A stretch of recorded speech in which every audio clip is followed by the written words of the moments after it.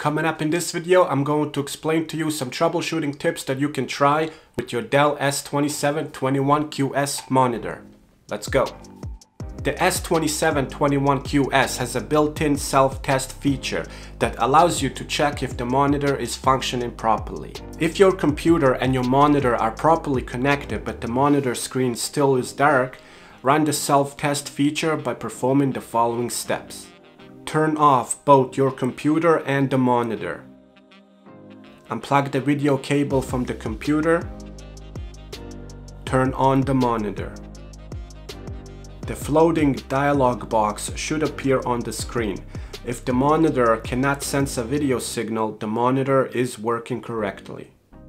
The S2721QS also has a built-in diagnostic tool that helps you determine if the screen of the monitor is bad, or if the problem is with your computer and video card perhaps. Ensure that the screen is clean. Press and hold button 4 for about 4 seconds until a menu appears.